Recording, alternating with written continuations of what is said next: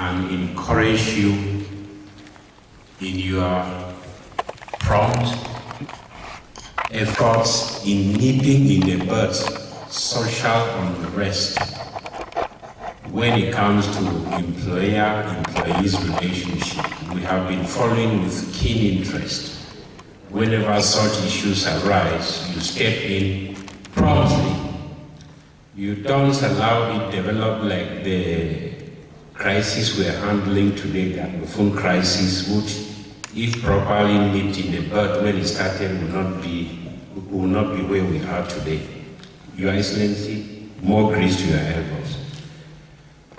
This multilateral convention is highly welcome because it seeks to secure the interests of migrant workers operating within the signatory countries.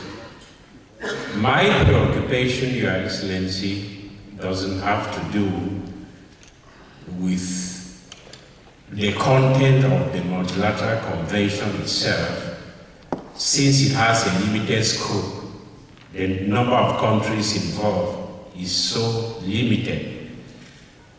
My preoccupation has to do with the recent phenomenon we're living of our citizens, women, children, degree holders who, in search of greener pastures, have found themselves trapped in some countries even poorer than Cameroon, taken up as sex slaves, being meted inhuman and degrading treatment. In fact, yesterday I was going through the internet and I saw the treatment being meted on some unfortunate African countries' citizens in Morocco in their search for greener pastures. From my research, their destination was not Morocco. They wanted to transit to Europe, but they found themselves in that mess. Those were Africans. Cameroonians that could have been amongst, I would not know. But we have this recurring every now and then. We have our citizens being maltreated in other countries in search of greener pastures. Cameroon is one of those countries that is so nice in receiving foreigners. When you move around Yaoundé, Douala, everywhere, you will not be able to tell whether this is a Senegalese, this is a this person comes from where. But it's not the case in other countries, especially the Maghrebian countries. Our citizens have found themselves in serious mess in those countries. We all know. So my questions, I have two questions to ask you, Mr. Minister. What measures are taken by the government to dissuade our citizens from going out in such misadventures that usually lead to death? Some of them get drowned in the Mediterranean Sea. If they are not drowned and they successfully get to their destinations, they are treated like less human beings. What measures are we taking to discourage our citizens from such adventures?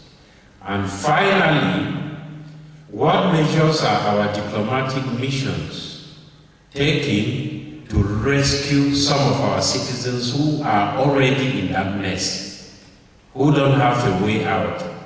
Some are in a situation where they don't even want to go further. They don't want to remain, but they want to come back home. There is no way. What measures are our diplomatic missions taking to ensure that Cameroonians who find themselves in such misadventures are helped to get back home? Thank you for any answers that you will be giving. Thank you. Merci beaucoup. Senator CHAFAH.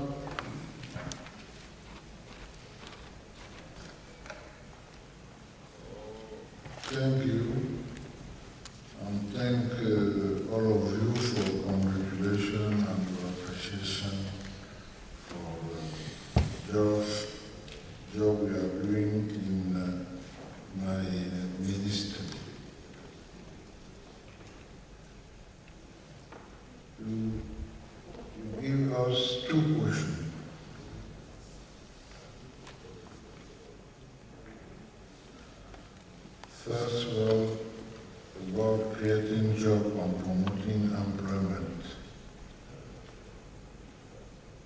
Surtout, en fait, le problème, c'est de savoir comment faire pour décourager les Camerounais à partir. C'est un problème très profond, je dirais même fondamental. L'homme veut se sentir heureux et il est sans arrêt en train de se chercher. Et on pense que l'herbe est toujours verte chez le voisin. Donc, le Cameroun, comme tous les pays du monde d'ailleurs, essaie d'organiser ses infrastructures, essaie d'organiser ses structures dans le cadre d'une politique de développement qui, pensons-nous, doit correspondre à ce que les Camerounais doivent attendre de leur pays. C'est ainsi que toutes les mesures d'aide éventuelles sont apportées aux jeunes dès l'école, dès les bourses, mais, et votre préoccupation rejoint celle du sénateur Pongoni qui pose la question de l'exode des cerveaux. Il nous parle en particulier des médecins. Non seulement il y a la pénurie des médecins chez nous, mais dans beaucoup de pays, parfois même des pays très évolués, et ceux qui ont suivi l'actualité ces derniers mois dans des pays comme l'Angleterre ou la France, on se rend compte qu'il y a des endroits où on manque de médecins, où certains mairies essayent même de mettre à disposition un certain nombre d'infrastructures pour que les médecins viennent s'implanter, et on ne trouve pas ces médecins. Alors, le problème n'a pas une solution miracle aujourd'hui, à mon avis. Le gouvernement sera certainement continuellement interpellé pour faire toujours mieux pour que les citoyens puissent trouver leur bonheur là où ils se trouvent, malgré tout ce qu'on voit.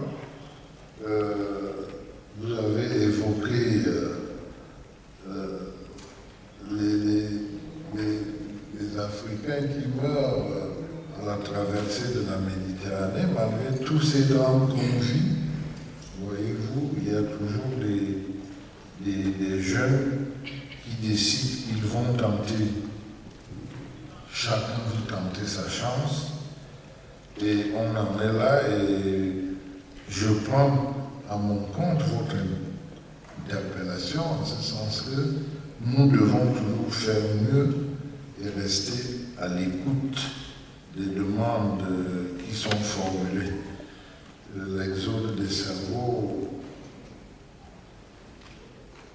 et la protection des travailleurs que vous avez évoqué, en particulier pour les diplomates, reste aussi une préoccupation. Et là, je voudrais dire qu'au-delà de ce texte qui vous est soumis aujourd'hui, qui est cadré pour les 17 pays de la CIPRES, nous avons des accords avec certains pays, des accords bilatéraux, et ça c'est un accord multilatéral, et il y a des négociations en cours pour que les travailleurs soient mieux protégés, et les diplomates en particulier. Ces accords existent, je crois, actuellement, notamment avec la France. Les négociations sont en cours avec d'autres pays. Que fait le MINREX? Vous vous êtes posé la question. Ben, je dirais tout simplement que le MINREX veille, et cette veille commence déjà par le respect des lois dans les pays où nos diplomates sont accrédités. En ce qui concerne les problèmes d'emploi que vous avez posés, le gouvernement fait avec les moyens qui sont les siens dans l'organisation pour créer des emplois, l'organisation des concours, l'organisation des recrutements. Mais comme vous savez, le plus gros pour régler le chômage, ce n'est pas la fonction publique. Donc aujourd'hui, le combat est très économique. Il s'agit pour nous de créer les meilleures conditions au secteur privé pour que le secteur privé crée des entreprises, qu'elles soient des micro-entreprises ou des grandes entreprises, et pour que ainsi on puisse